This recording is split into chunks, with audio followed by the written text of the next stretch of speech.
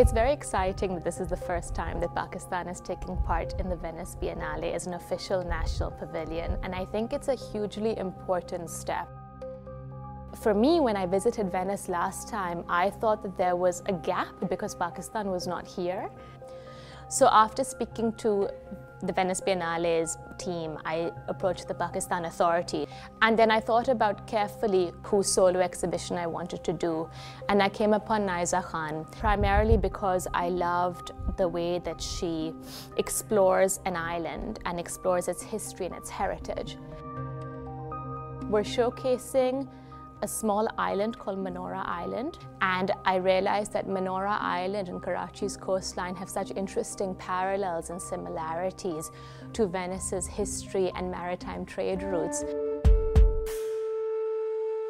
There's been a lot of exploration in this work, and the space that we're sitting in is a series of maps which have been cast in brass, and the objects and the maps relate to a document of archival weather history, and this document was prepared by the British. It was a document classifying weather, storms, cyclones in the early 20th century, in 1939. I was very interested in how there was this desire to sort of predict the weather as well at that time. Not to control it necessarily, but to predict it. I selected 11 cities from this weather report, and I wanted to think about not just the scale of the cities, so all the maps that have been cast have been extracted from Google. So the maps contain a lot of factual information. The objects that you see on top of the maps around them are really small objects that I've found in second-hand bazaars in Karachi, and I wanted to play with them, as you're saying, in a very evocative kind of way, in a way where you sort of think about the imagination of out of this particular landscape.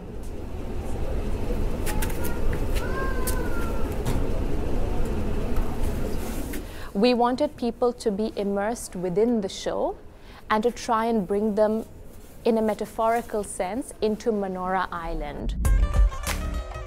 The videos are important because they really showcase a side of the island that even people living within Pakistan have not seen. So the viewers of Venice are very lucky in that sense that they're getting an opportunity to really delve into a place that has been private for such a long time. For me, it was very important that the artist was a woman artist. Pakistan's female artists are doing so well globally. And Pakistan also traditionally has a matriarchal culture, and I think that's often ignored in news media, in politics. You know, we had our first female prime minister in the early 90s. This Biennale's theme and title is May You Live in Interesting Times, and I think that especially in today's era of fake news, of miscommunication, misinformation, art is really one of the most important tools that we have to change people's perceptions in a positive way and showcase a new reality to them. I really believe that this contemporary art exhibition that we have put together will dispel a lot of misnotions about Pakistan.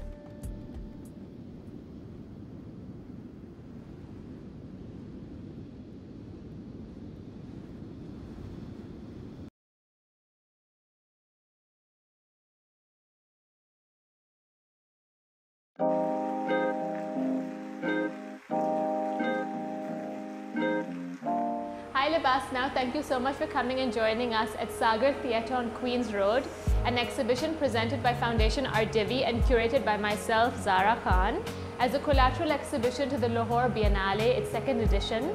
This piece over here is by Ali Baba, and it creates a very interesting meditative environment for the viewer. As you can see, a drop of water is dropping one drop at a time into a hole in the man's head. Ali Baba is a fantastic sculptor, and this is a comment of time and the passage of time in old buildings. This over here is by Afan Bagpati, who again looks at old-fashioned ornaments and creates something new out of them. This room is absolutely fantastic. It is by Amra Khan, and Amra has created a boudoir of sorts for the viewer to spend time in. If you look at some of the paintings and the paraphernalia that she has on display, she's looking at one's masculine and feminine self, which all of us as individuals have. Particularly in our society, I think, men and women are chastised or perhaps discouraged from really accessing their entire personality. The works over here are by Malcolm Hutchison. Malcolm is a fantastic photographer who spent a lot of time in Lahore a couple of years ago. He took these beautiful photographs of the transgender community in Lahore. I absolutely love these portraits. There's so much passion, vigor, enthusiasm, and also very Bollywood excitement. And yet there's pain in these faces as well. This piece over here is by Mohsin Shafi, and it is an ode to Lahore in many ways, whereas he's looking at the Spring Festival. The imagery is absolutely beautiful. As you can see, we've tried to use the building and its character in many of our installations, where you can see parts of the wall coming through. Now we're going to go see the film section of this exhibition, where we have 5 films by 4 fantastic Pakistani filmmakers, and they're quite short. The one that's playing right now is by Umar Riaz, and it's called Gule Dawdi.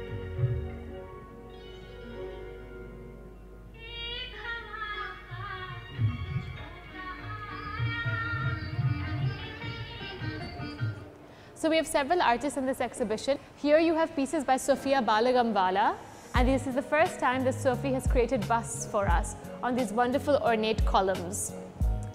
Kumail created this installation particularly for this exhibition, Sagar Theatre on Queen's Road. Many of these paintings have been inspired by Kumail's experiences growing up in Lahore. Things that stayed with him over time, memories from childhood, superheroes that he connected with. Now come inside and follow me to a wonderful new piece by Abdullah Qureshi called Journey to Charbagh. It's an absolutely beautiful piece, and it really encapsulates the viewer. It's a piece about queer imagery, mythology, journeying to far places, and it comes together really beautifully. Thank you so much for coming by and seeing the exhibition. I hope you enjoyed it.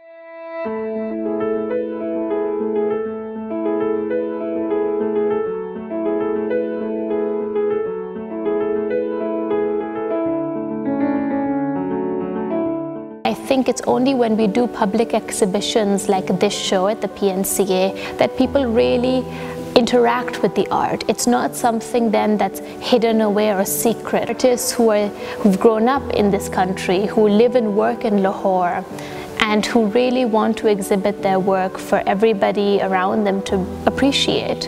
This exhibition, I think, has something for everybody. You have pieces that children can interact with. You have pieces that adults can interact with.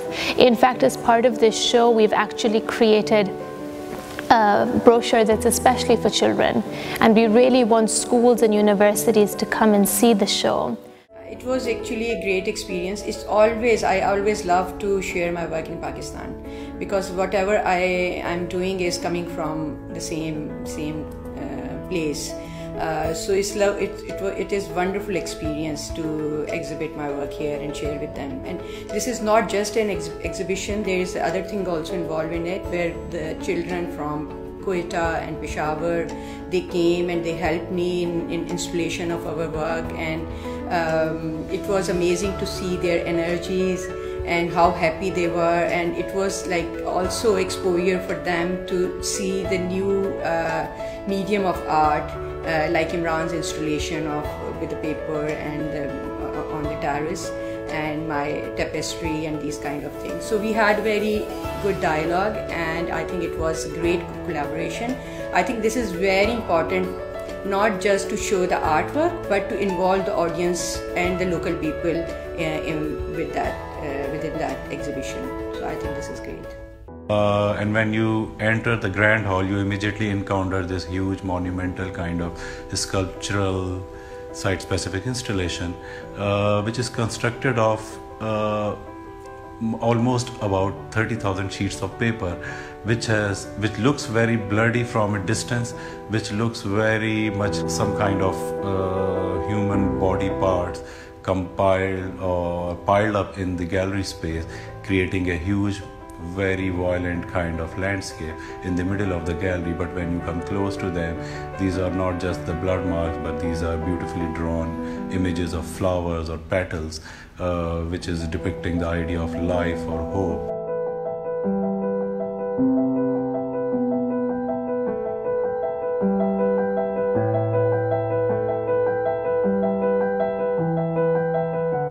Whenever I work with music.